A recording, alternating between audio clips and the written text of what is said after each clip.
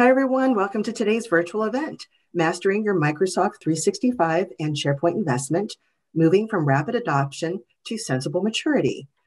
We are joined by Khamis, and he will be joined by Vlad Catrinescu. Rez, are you there? I am. Hello, Rez. All right, very good. Please go ahead and start sharing your screen while I introduce you to our audience today. Rez is VP of Technology at Creospark. And as I mentioned, he will be joined later by Vlad Catrinescu, an evangelist and sales and product support evangelist from Valo. Gentlemen, welcome to the event today. Rez, tell us more. Perfect. Can you confirm that you can see my screen? We're good to go? We cannot see your screen. Okay, let me just try one more time.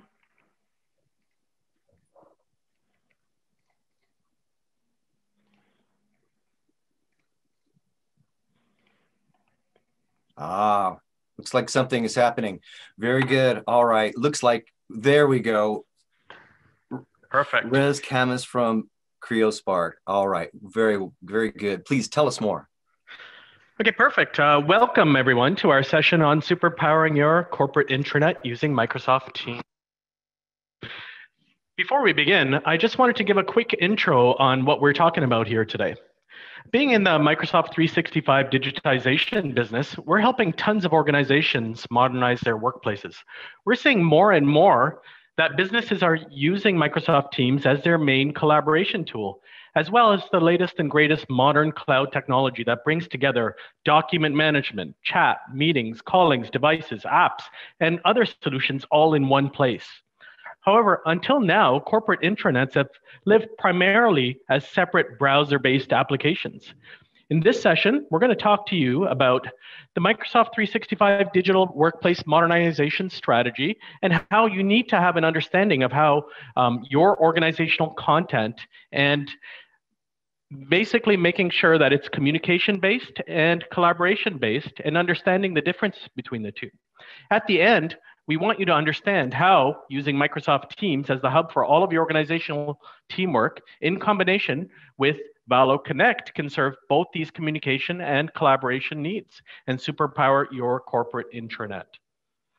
So quick introduction. My name is Noorez Khamis. I'm VP Technology at a company called Creospark, where we do Microsoft 365 consulting.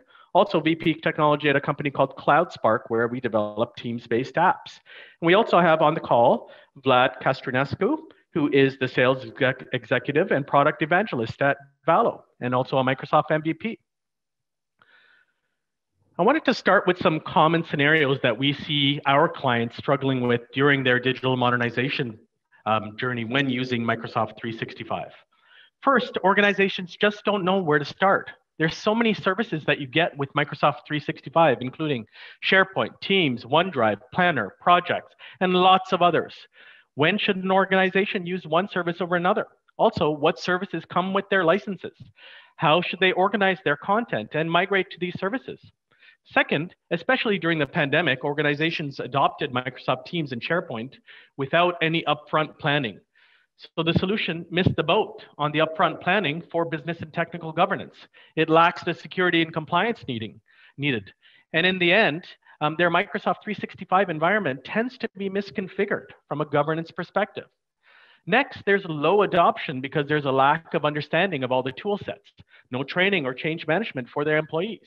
Furthermore, organizations are inundated with so many repositories they want to move from, and they don't have any strategic migration or decommissioning strategy for these source repositories.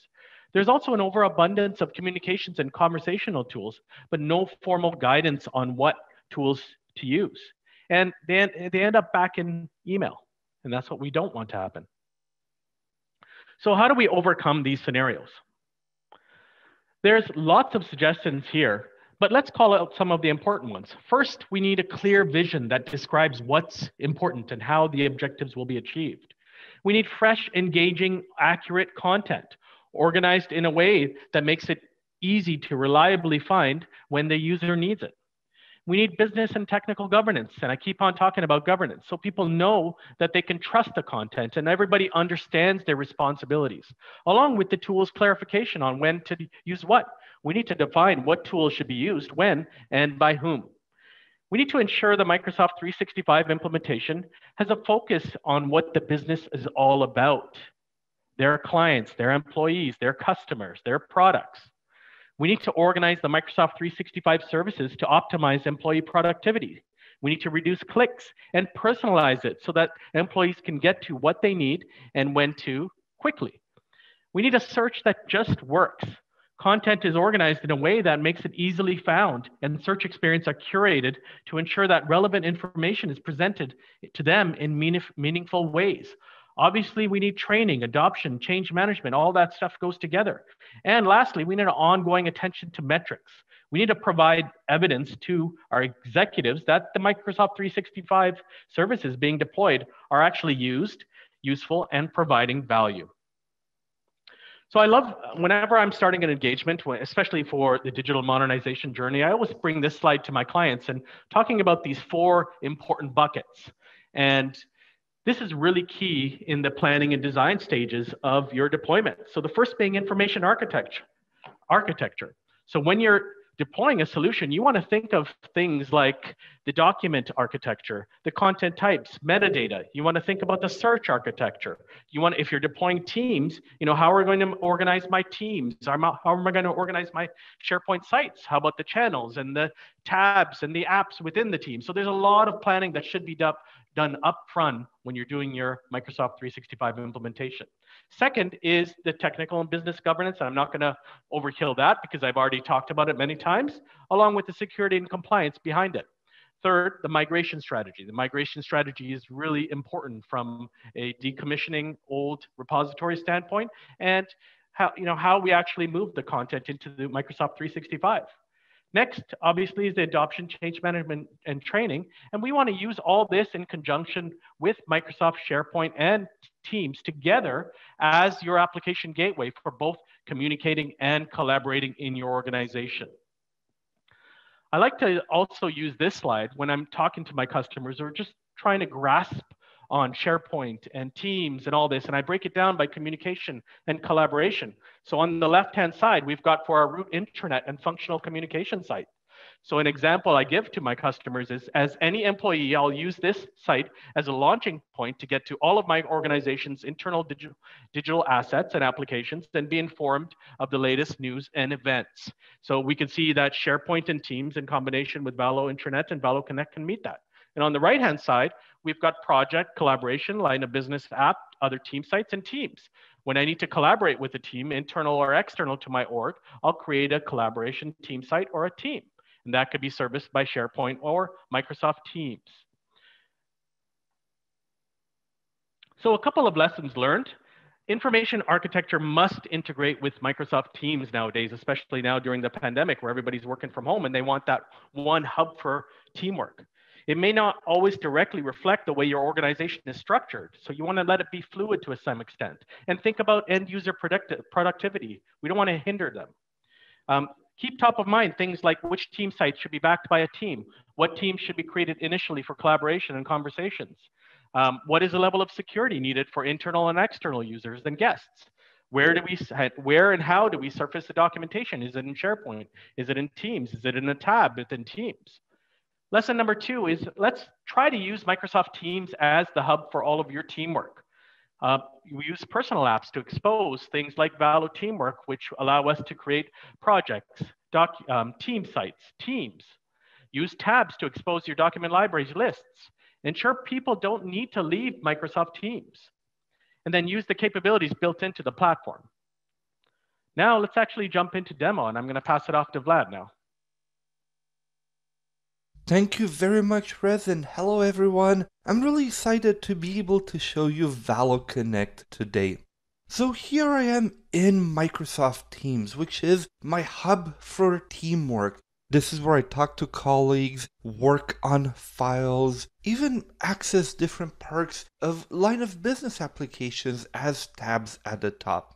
What Valo Connect brings to the table is, first of all, a Teams personal app. And now I know I'm getting into the technical details, but what that means is simply that it's shown here in the left bar. So you can sit along with your calls, chats, or any other tools that your admins might have put there.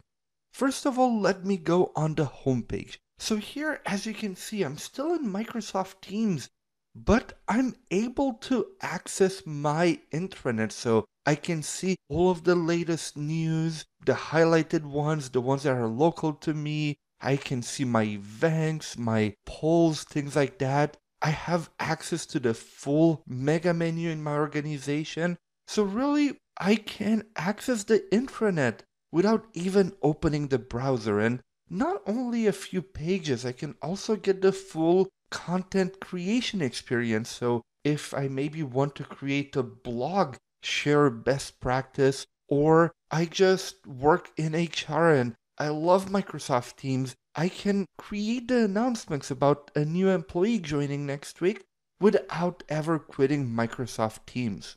Something else that is amazing, I also have an enterprise search functionality.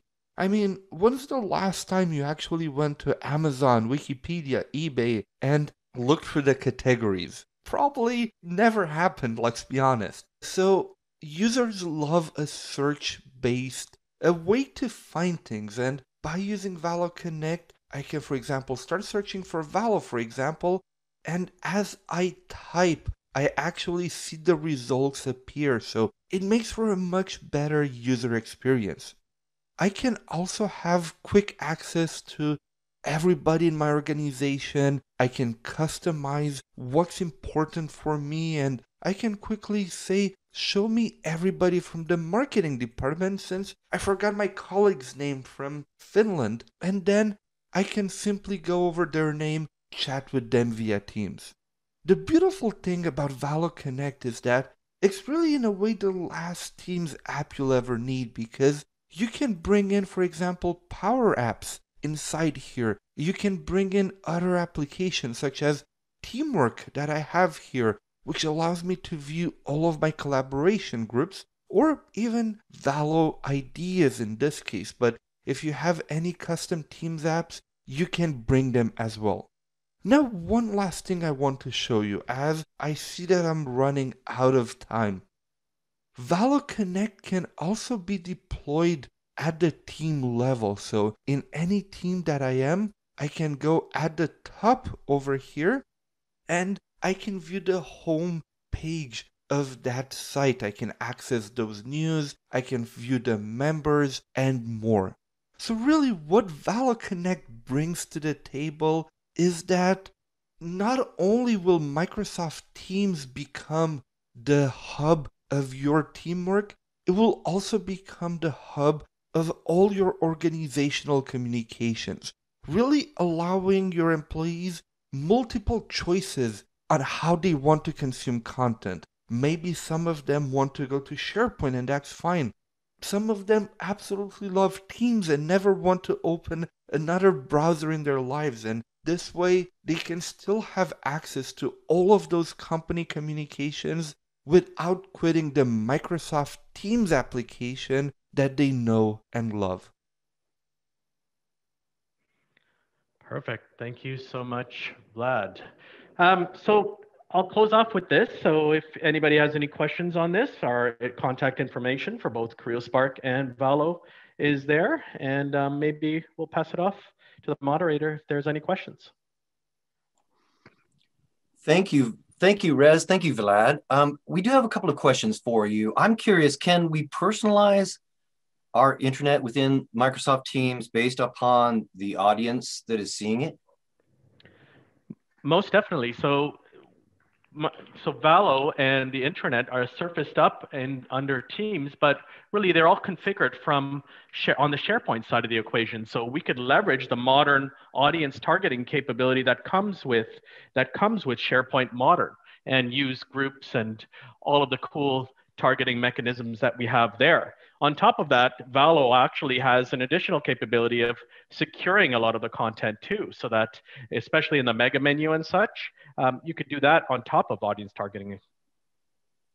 And Vlad, why would using Valo Connect be better than using the new Microsoft built-in Microsoft Teams embedded home site app? Thank you very much for the question, Kevin. That's a great one. So with Valo Connect, you're not only bringing one single page, the homepage of your intranet inside Teams. You can really bring, yes, you can bring that homepage, of course, but you can bring in that enterprise search center. You can bring in line of business applications. You can even create multiple apps that are targeted to certain people. So if you have multiple brands inside that tenant, they each their own brand, or you can customize it per audience as well. And we've talked about digital workplace a lot today, and I think making sure that everybody sees stuff that's relevant to them is a key part of that, of making everybody more productive. Can we integrate things like forms and notifications within Microsoft Teams and Valo?